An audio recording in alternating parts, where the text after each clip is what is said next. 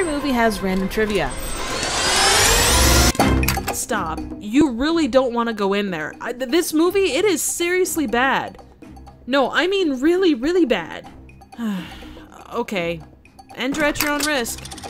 And here at Trivial Theater, I explore some of these movies and the random circumstances that make them the weird creations that we love. So there are all levels of bad movies, and today's offering is not what you would call enjoyable. In fact, it could probably be described as, let's see, burning, agonizing, excruciating, gut-wrenching. Yeah, that covers it. This is Replica.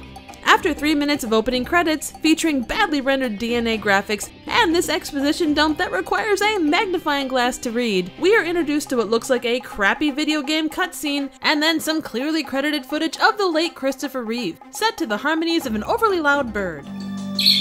We meet our hero, Joe, who happens to be recovering from a cloned kidney transplant. He creeps on Evelyn, his doctor, and creeps some more, until she finally gives in to going on a date.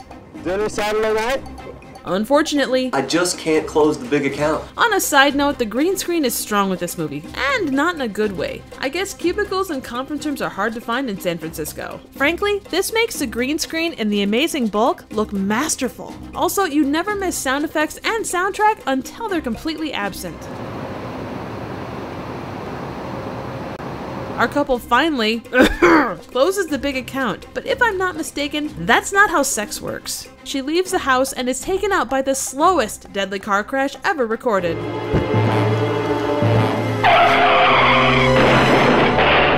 Joe mopes until he runs into a replica of his dead love, and he is bound and determined to win her heart. And since being a fucking creepy, overbearing ass worked so well the first time, he goes with that tried and true method again. And this right here is where we transition from a semi-weird, generic love story to a full-on Alfred Hitchcock ripoff.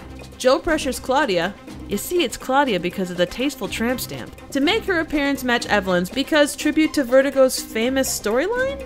By the way, I'm still no expert, but that's definitely not how sex works. Joe finds out that Claudia is a clone, and they go after the evil doctor who killed Evelyn, and intends to take over the world with his clonatron. We get the all-important social commentary reasons for cloning. Cloning can solve many social issues, such as racism. Really? Cloning ends racism? Fuck me. Claudia sacrifices herself. The evil doctor is killed in spectacular fashion.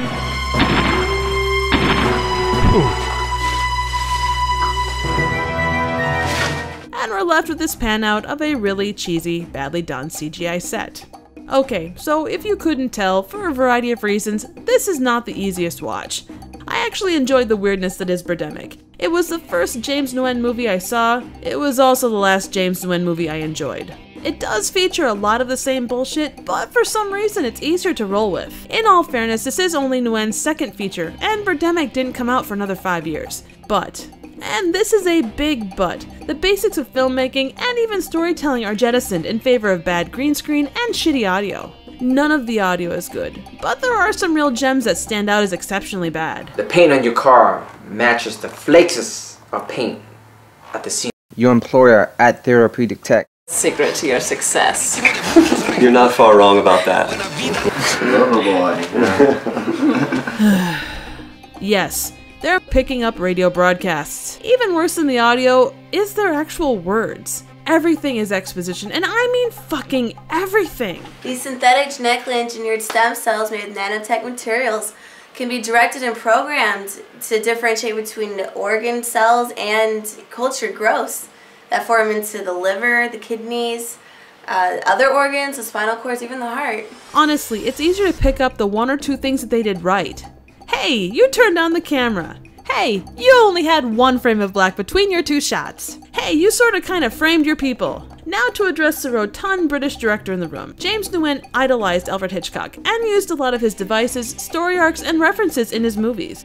Hitchcock, whose storytelling prowess, innovative shooting, and clever editing defined cinema then and now.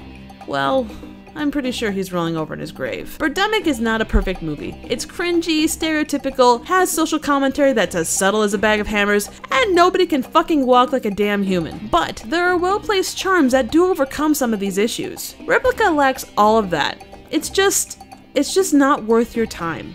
So what do you think? Any suggestions for movies, trivial questions, comments, ratings, and an answer to how the ever-loving fuck cloning is supposed to stop racism, and what genius came up with that idea would be appreciated. Thank you so very much for watching.